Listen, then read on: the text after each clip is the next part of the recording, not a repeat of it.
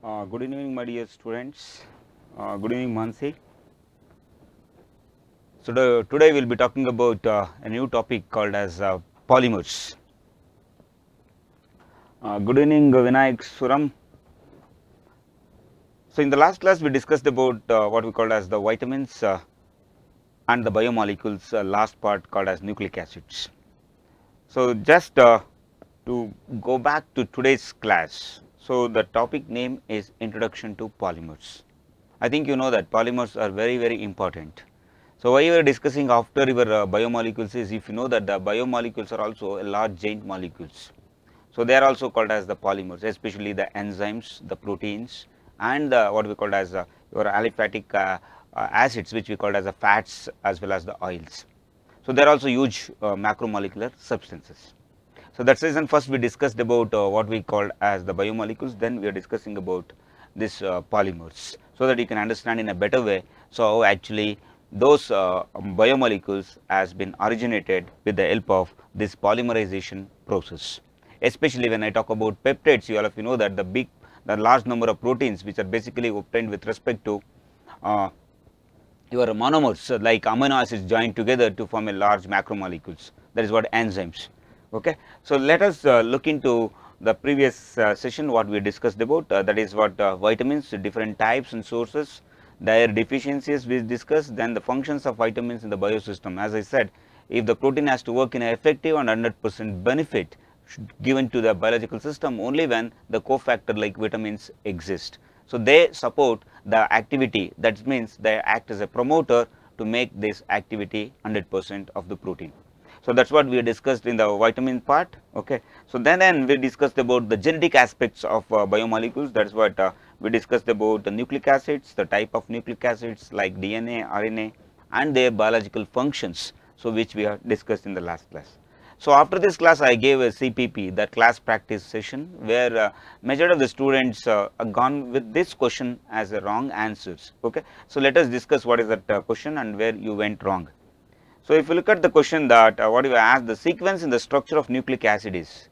So it is very simple question. I think you have studied in biology also. I don't know why you people choose the answer as C. Majority of the students choose answer as C, but answer is D.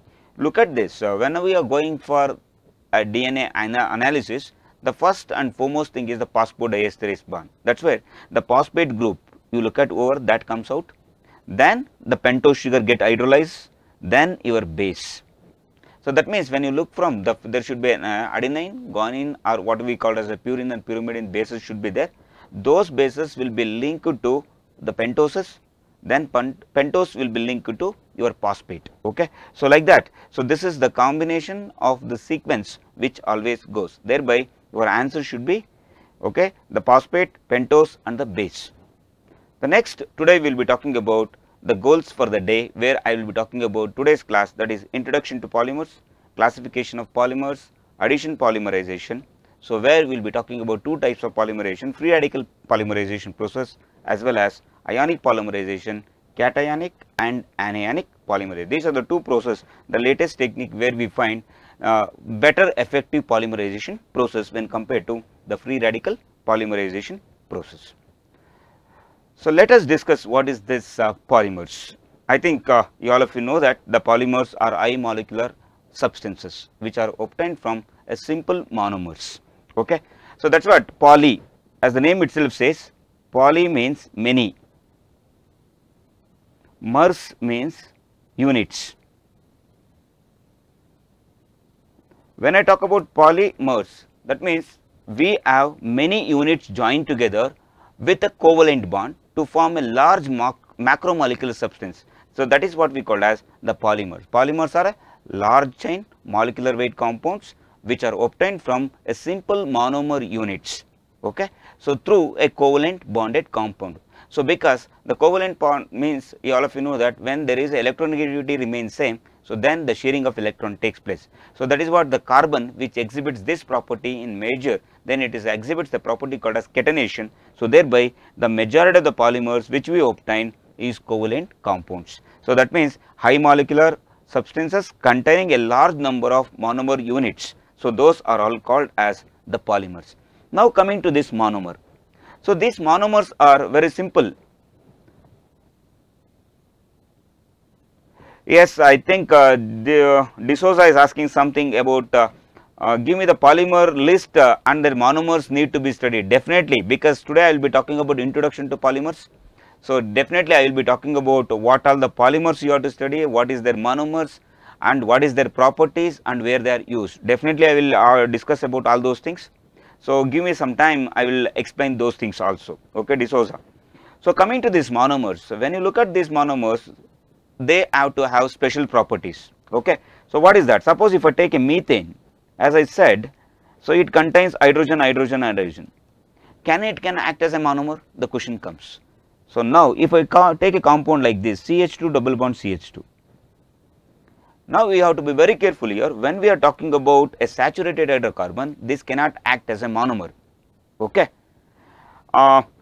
When we talk about any functional group, including your double bond or a triple bond or any other functional group like alcohol, aldehyde, ketone, carboxylic acid, okay, amine, peptide bond, okay, anything, if you find a bonding or a functional group, then those components are taken to be the monomers, because in order to form a linkage, there should be an active site for binding. So the monomers are the simple organic compounds which possess a lone pair of electron or a functional group, so that it can form a covalent bond with another monomer. Such compounds are called as monomers. So Vinayak Suram is asking you want definition of polymers. Yes, these are high molecular weight substances consisting of large number of monomer units which are linked to each other through covalent bond. Such compounds are called as the polymers, because they are obtained in a larger quantity and the size can be easily seen, hence they are called as macromolecules also. The polymers are also called as macromolecules because of high molecular weight. I think Vinayak, you got the answer for your question. Okay. So now coming to this polymerization. So now remember, the monomer is a simple organic compound which should possess a functional group or a lone pair of electron which can involve in bonding. That is especially the covalent bond formation, where the catenation helps in making large number of units. Okay. So coming to the polymerization. Polymerization is a process where the simple monomers are brought together. That process is called as the polymerization. Usually the polymerization occurs with the help of free radical mechanism, or nowadays we can make that through ionic reaction, cationic based or anionic based reaction, which we can use, and we can bring about the polymerization process. The phenomena through which the monomers are linked together is called as the polymerization process. So let us look at what we call as the classification of polymers. It is a huge, today we call this polymer as the 21st century metal, because without this polymer nobody will survive. Such a complex and what we called as, we are addicted to these polymers. That is why we call this as 21st century metal. So whatever we think, we look for the plastic or the what we call as the polymer substance. Now look at the classification. That is the reason it is classified based on so many reasons and so many methods. The first method goes for the polymerization, polymers classification is the sources. The second, based on the monomer, type of monomers which we are using, that is the nature. The third is based on the structure, how they are formed and how they are obtained, that is where we are look at the structure. Then how they are stabilized and how they are exist in the nature with what kind of forces. So that is where we talk about, based on the forces we are going to classify these polymers. Next is based on synthesis. So how you are going to obtain these polymers, what is the chemical reactions involved. So based on that we are going to classify. That means there are 5 ways of classifying your polymers. The first method, that is what the source which goes. So remember here, natural polymers, synthetic polymer, and so sometimes the natural polymer does not give 100% the required properties. Even synthetic properties, synthetic polymers also cannot give 100% what we required properties when we are using for application. Thereby what we are going to do is, that is called as semi-synthetic polymers. That means the best example I can give you is rubber. The rubber which gets from the natural source, that is a rubber plant, it is having aging problem. That means it absorbs moisture and it gets easily spoiled and it cannot be used at higher temperature. But if I use the synthetic rubber, that is called as butadiene, which is synthetically obtained, if I use it, that is very hard. once again, and when the temperature goes down it becomes soft. So thereby we have a glass transition temperature which talks about that property. Now I want a rubber in such a way that it should withstand cold temperature as well as your higher temperature. Thereby what we do, we take the 1 that is 1,3 butadiene, that is 2 methyl 1,3 butadiene, which is a natural rubber, where we are adding sulfur to that, and we do a process called as vulcanization. Thereby the required property of the rubber is obtained. That means I am using one part of the natural and one is the elemental part synthetic. Thereby I am going to get the required property for that rubber. So that's why that kind of polymers are called as semi-synthetic. That means we are using both natural as well as synthetic. That polymer is called as semi-synthetic polymers. Then based on the linear chain, branched chain, cross-linked polymers, anyhow I will be talking about individual process, how you obtain. Then based on the forces, if you look at, so elastomers, which is called as a rubber, especially the fibers which we call it as air and your cotton, all those things comes under the category of fibers. And we have plastics, that is homoplastic, thermoplastic, thermoset plastics. So those comes under the category of the forces. Then coming to the monomers, we have the polymers where a similar type of monomers involves, and when we go for copolymer, different types of monomers involves. So apart from that, we have the synthesis method. That means, so synthetic polymers can be, or natural polymers can be obtained only by the two process. That is where we call it as addition polymerization, that is called as chain polymerization, and condensation, which we call as step growth polymerization. These are the two methods basically which we use for obtaining the polymers. So let us discuss what are the natural polymers and how actually they are obtained. The natural polymers, as the name itself indicates, they are exist in the nature, exist in nature by themselves. That means this is prepared by the plants. Okay. So that's where, so we call them as the natural polymer, the polymer which exist in nature by themselves. So those are called as the natural polymer. Example, the starch. Okay. Then we have cellulose. Then we have milk. Okay. Then in milk I am talking about what we call as the casein, which is a protein that will be there. Then silk. Okay, wool, anything, you talk n number of things that will go for the natural polymers. So coming to the next part where we call it as a synthetic polymers, that's where the fiber which we use is the nylon. So look at here, the nylon 6 and nylon 6,6 which we get are Dacron, so carpolactam is used in the process. They are all synthetic chemicals, they are not natural chemicals. So that's why those polymers which are called as synthetic polymers.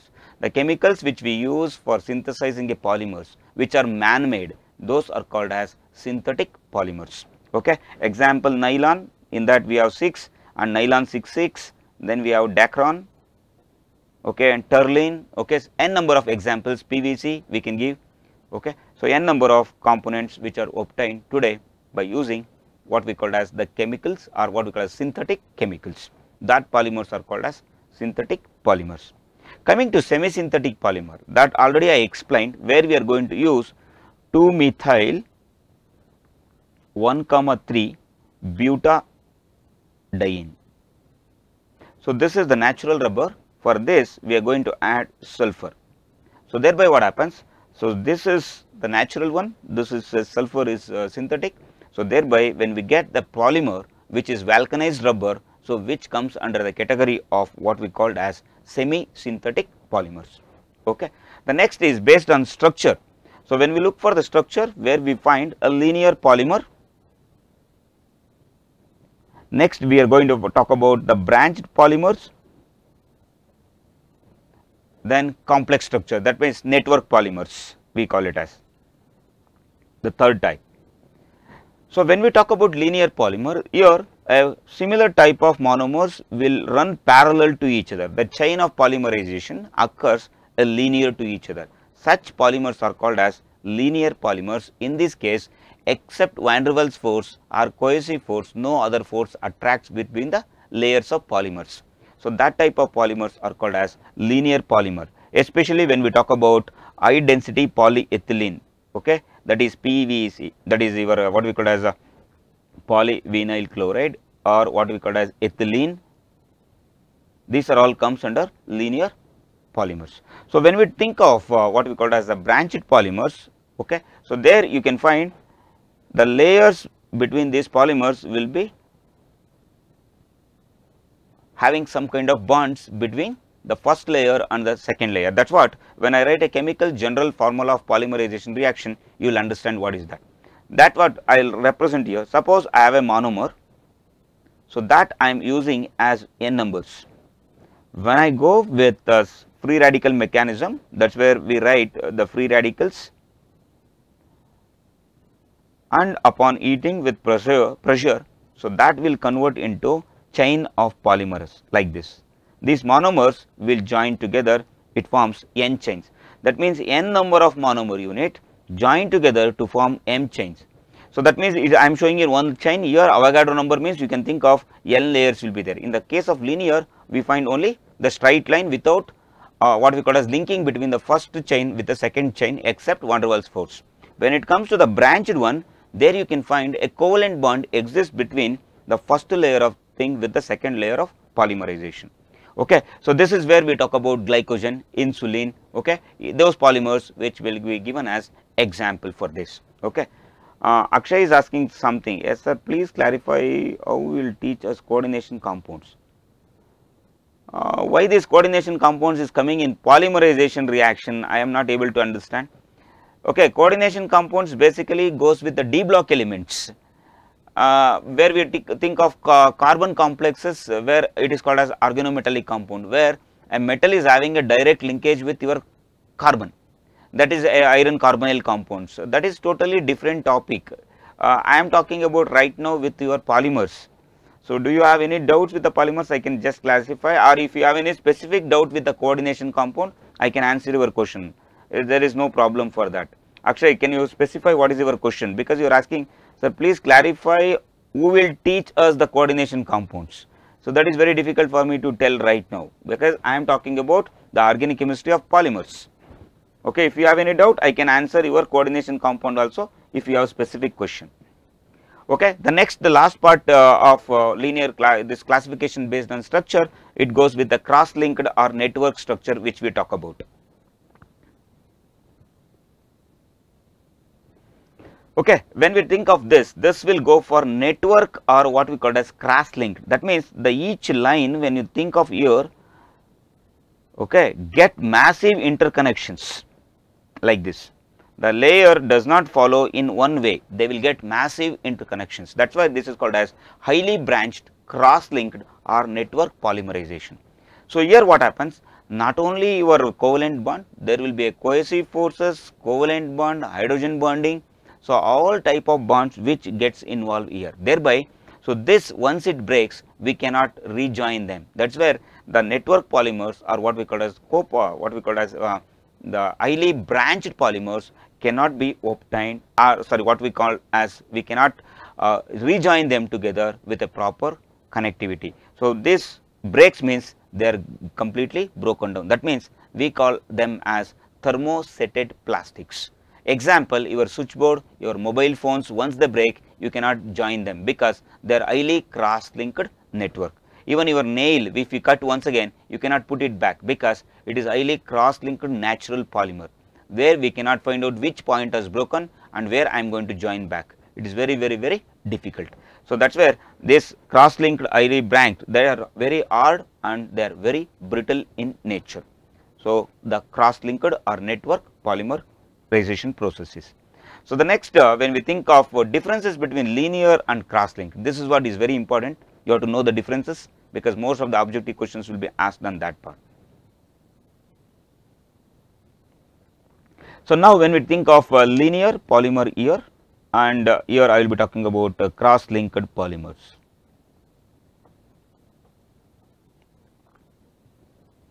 See here, as the name definition, you write it down. First, they are arranged with linear chain, except a van der Waals force of attraction. Between the chains, there is no force of attraction. Here, when it comes to the cross-linked, here we have the sulfide linkages, the hydrogen bonding exists between them. So that is the first difference. So here linear chain, here there is a interconnection between the chains occur. These, when we talk about linear, they are soluble in nature because the macromolecules which we obtain, they do not have interconnection between the layers, thereby they are easily soluble. When it goes to the cross-linked polymer, they are insoluble in your solvents, especially when we talk about polar solvent. So then you have to make use of inorganic solvent.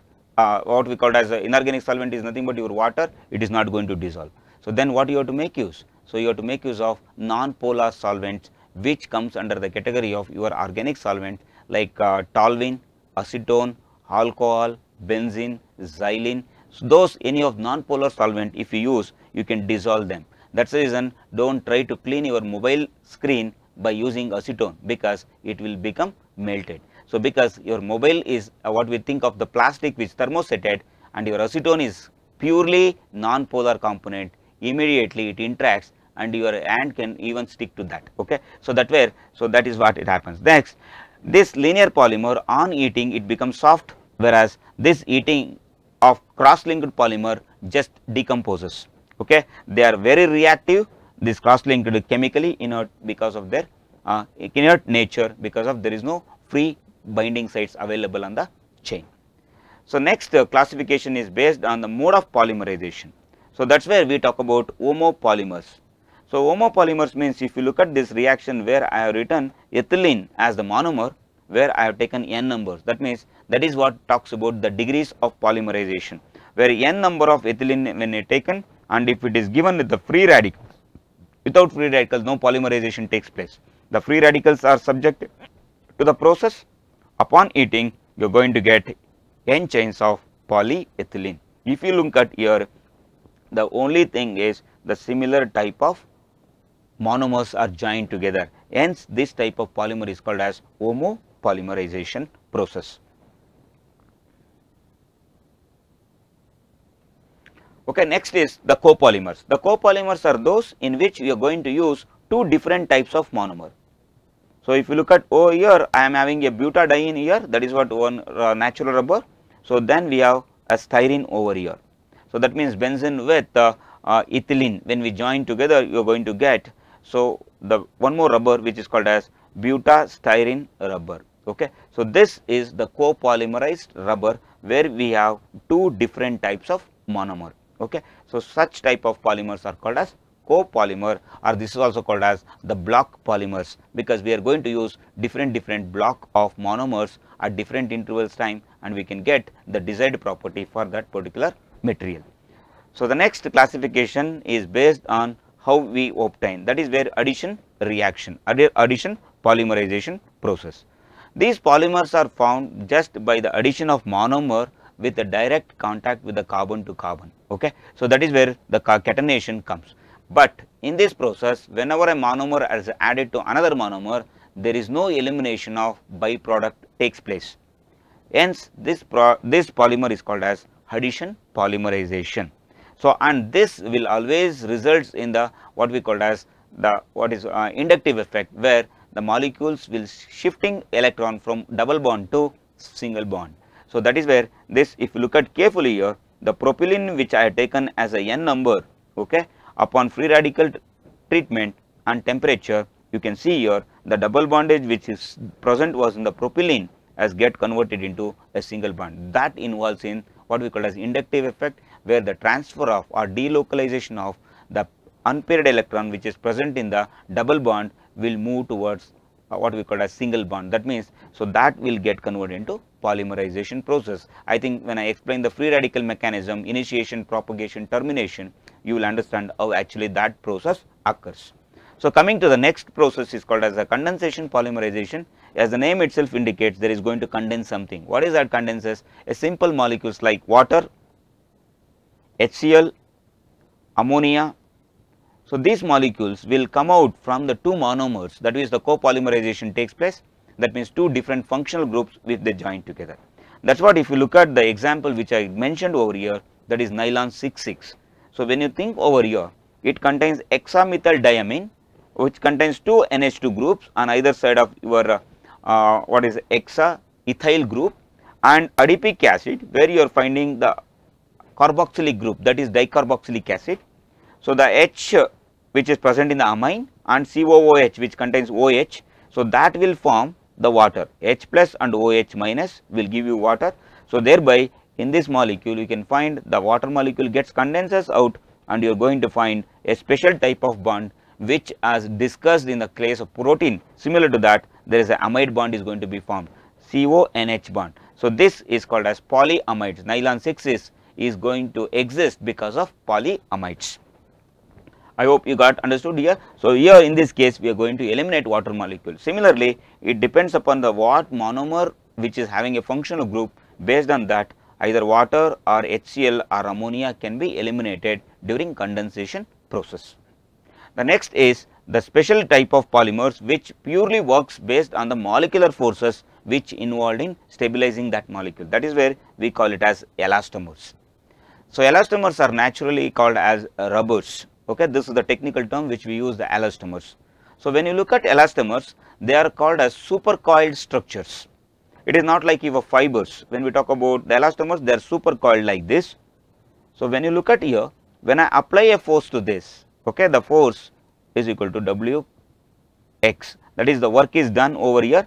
So, that is pulls back, that is the negative sign shows, that means it is works based on Hooke's law. So, when I apply a force to this, at the molecular level, it expands at least minimum 10% the original length of the molecule. So, that means, so after removing the force, that molecule regains its original shape. That kind of substances are called as elastomers. Elastomers are substances or the polymeric substances. Upon application of force, they expand minimum 5 to 10% than the original length, and after removing the force, they regain back their original position. So, that is due to the cohesive forces which occurs in the supercoiled structure of this elastomeric substances. Okay. So, the example, your rubber. So, any rubber which comes under the category of elastomers. Okay. So, next is we talk about the fibers. The basic difference between the fibers and the elastomers is, where in the case of fibers it is a supercoiled structures, whereas in the case of fiber always it is a linear structure. So, here as I already said, they do not have any interlinking between the two nature, or that is two chains, thereby what happens, they cannot get coiled. So, if you try to apply a force, the bond length increases according to F is equal to, so okay, that is m1 m2 by d square, that is inverse square law. So, what happens, the distance increases, thereby the bond breaks. So, hence the fiber will get broken very easily on application of force, whereas in the case of elastomer that is not the scenario, because of the supercoiling nature they will get back to original state. Okay. So, that is the major difference between the fiber and elastomer. The next is the thermoplastics. So, these are the plastics which can be remolded n number of times by the application of temperature and pressure. So, that means the rack pickers, they pick the old plastic and they remold it. That is what, if you look at the polymer association is already mentioned, whenever we use a plastic we have to look for a number which is available below the bottle base. So, that is where, so if you see that number in a triangle shaped thing, so that says 3 times means what the 3 number indicates is this plastic has been recycled 3 times. That means what we have done, we are taken off those plastics which is available in the, okay, as a waste, and that is recycled 3 times. So, that means it is losing their property, that means at any time it can may contaminate. That is the reason the plastic which we have to use should not contain this number. So, that means that is the first number which is not recycled plastic. So, that you have to be very, very careful, because the moment you go for recycling, so we do not know which method they are doing and what method. If you store the foodstuffs in those substances, once again they will create a large problem for biological system. But the thermoplastics are those plastics which are useful actually, because we can recycle and we can reuse, and we have to reduce the usage of plastic also. That is what you have to remember, because we have another type of plastic where we talk about thermosetted plastics. These are called as e-waste plastic, which you cannot remold by application of whatever the temperature and pressure, because they have highly cross-linked network. Whenever we try to remold them, they decompose. So, that is why these e-waste which we are talking about today is all because of these thermosetted plastic, especially the bakelites, switches, CDs, DVDs which we use, all plastic items which comes under the what we call as thermosetted plastics are non-biodegradable substances. They cause very much damage to the environmental system. The next is the differences. If you look at what is the basic differences between, they are formed by the addition polymerization. So these are formed by condensation. That means the water elimination or ammonia elimination is taken place. That means you cannot remold them, because whatever the process you do here, there is a chemical transformation has completely occurred for the process. Coming to the second point, they are linear chains.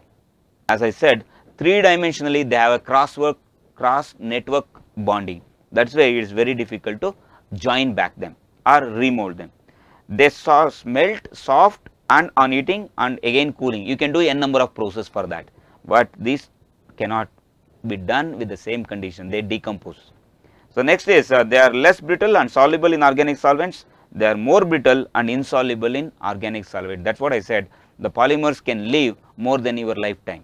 So that is what the difficulty. Once we start using this plastic, they will only use us someday later by taking our lives. The next is based on the method of preparation, we talk about addition polymerization, or this is called as chain growth polymerization, because every moment whenever the polymerization takes place, each time a monomer get added to the process. That's why this is called as addition polymerization or chain growth, because the first step one monomer get added to the another monomer. In the second step, this product will get added with one more. So thereby every step, so there is a formation of chain takes place. So that's why this is called as chain growth polymerization. So this is basically just addition of simple monomer units of same type takes place. So when it comes to the free radical mechanism of this addition polymerization, let me take a simple example. So whenever we talk about the free radical mechanism, all of you know that this occurs in 3 steps. The first step is called as the initiation. Next is the propagation, and the third one is called as chain termination. So these are the basic 3 steps which involves in any of free radical mechanism. So now when I talk about initiation, how it is initiated? It is always initiated with the help of a free radical generator. That's what I can use sodium persulfate, I can use benzyl peroxide radicals. So which are hydrogen peroxide, because it can easily give a free radical. So that's what I do is the free radical initiator I will represent as R and R. That means the radical generator. So the R represents radical. Now we have 2 types of breaking. So if I break this bond, that is benzyl peroxide, if I take, that's why let me give an example, the structure of that. So it will be like this. This is called as benzyl peroxide. So this R represents one part and another R represents another part of your benzyl radical.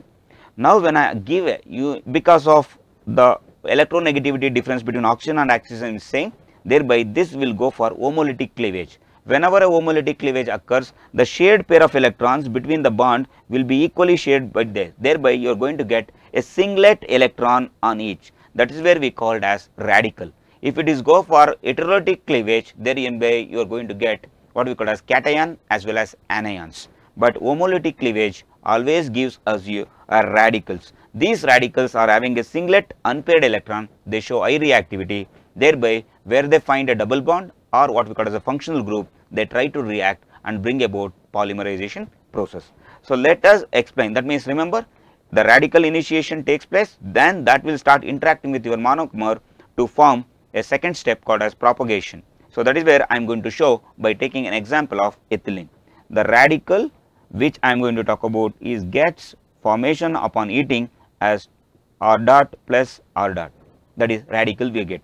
This radical, if it interact with your monomer, I am taking ethylene as monomer, sorry, CH2 double bond CH2. So now you can see here there is a lone pair pz orbital of your carbon will be empty, thereby this one of the radical will attack this monomer, that is what I mentioned here R naught. So this will attack your one of the double bond, thereby this molecule gets converted into R single bond CH2, okay, to this radical. That means the electron which was there, that will be promoted to the next carbon site. This radical is, that is called as the growing radical chain.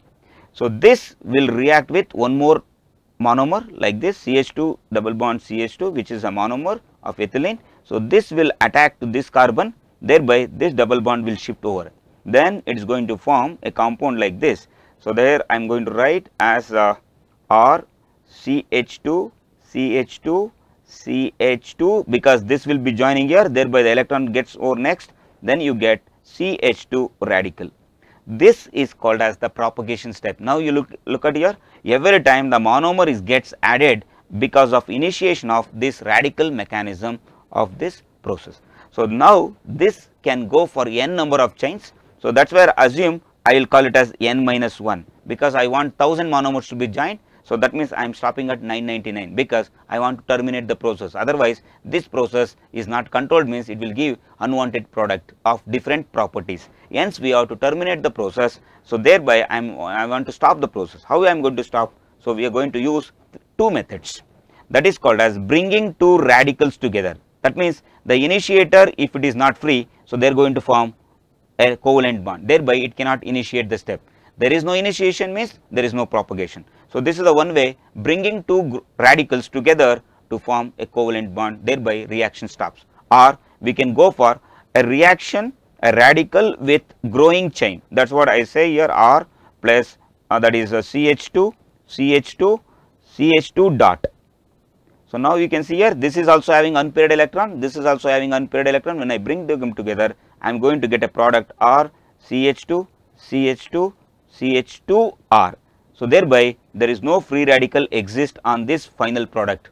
So because of that, the reaction stops. So this is what we call as the termination of the process. So I think you understood what is the free radical mechanism of polymerization. So I think you all of you waiting for what we called as the contest winner. The previous contest winner is Mansi. I congratulate Mansi. So you get one atom session to your account. So I think all of you are waiting for the today's contest time. So let us look for today's contest question. It goes like this. The contest question goes like this: the which of the following monomer are unsuitable for condensation polymerization?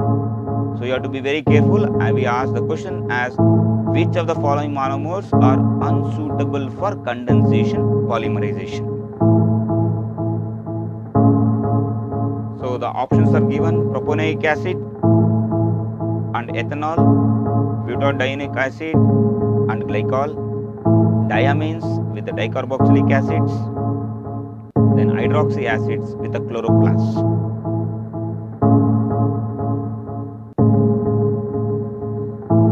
I hope all of you have gone through this. Your countdown starts. 5, 4, 3, 2, 1. I hope you are done. Okay. So let us continue with the second type of radical process, that is called as cationic formation process or anionic process of polymerization. So this is the latest method. I think you might have wondered, so why we are require this. So this is the one polymerization process which you can find with, I don't want to give any example with respect to company name. So you might have seen majority of the detergents.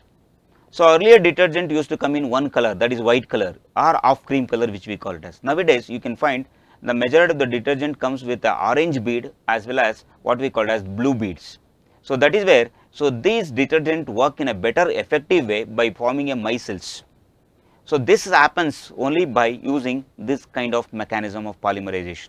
Okay. So there is a huge chains that will work both in hard water as well as in soft water to make effective cleansing action of your dirt on the cloth. So that's why one such polymerization process which I am going to talk about is the cationic addition polymerization process. So as the cation itself talks about, we are going to create an acidic medium. So that proton is added to an what we called as a double bonded compound or any functional group which you look for.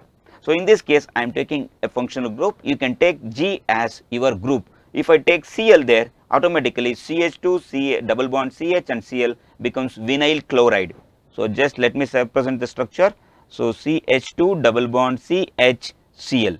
So this is called as the vinyl chloride. When it undergoes polymerization, it gives polyvinyl chloride, that is a water supply pipes which you use, polyvinyl chloride. Or instead of Cl, if I make it as Cn, this is called as PAN. Okay, there is not permanent account number, this is called as polyacrylonitrile. So this is one of the important material in obtaining the bulletproof jackets. So this undergoes a polymerization to form a honeycomb structure, and is have a high impact bulletproof jackets can be obtained with less weight. So that is where we can obtain n number of such advanced material by using cationic as well as anionic addition polymerization process. Now your electron donating group which I am talking about, or electron withdrawing group, whichever you want you can take. First the protonation takes place, that is called as chain initiation by obtaining homolytic cleavage, the H plus.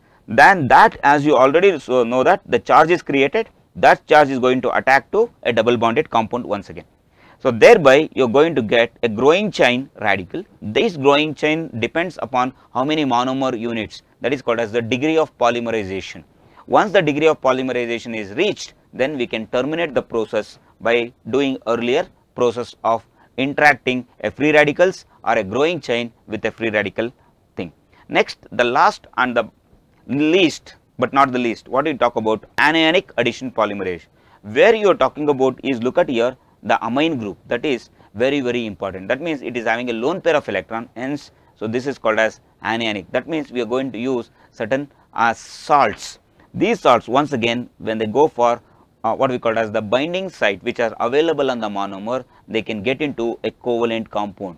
During that, there is a transfer of electron takes place to the extreme end of the carbon atom. So that will initiate the next monomer to join. Now you can see here, in the first place we got addition of this NH2 group, and that charge with the negative carbines, especially you can find here the special type of carbons which are called as carbines, which have excess of charges which is generated on this carbon. So that now enters to the polymer chain and makes the propagation step continuous. Finally, you can see that then addition, if I want to stop this, because the negative charge, that is carbon, is there, then I have to give a carbocation, that means the positive charge.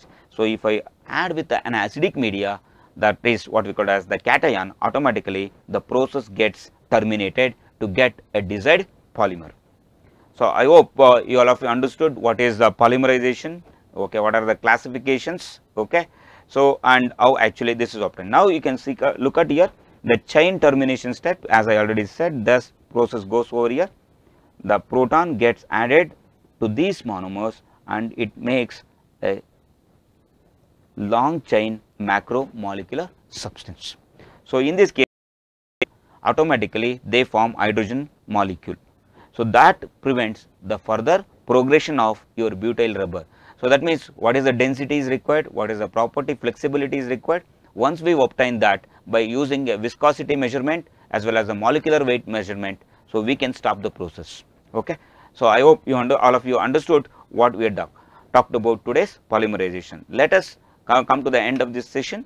So look at what we had discussed. We discussed about introduction to the polymers, and we discussed about the classification of polymers, and we discussed about the basic mechanisms, that is the free radical polymerization of all polymerization process which is in common, and we discussed about ionic polymerization, which is a special category where we want to obtain specialized properties for that polymer. So that is by using cationic and as well as anionic process.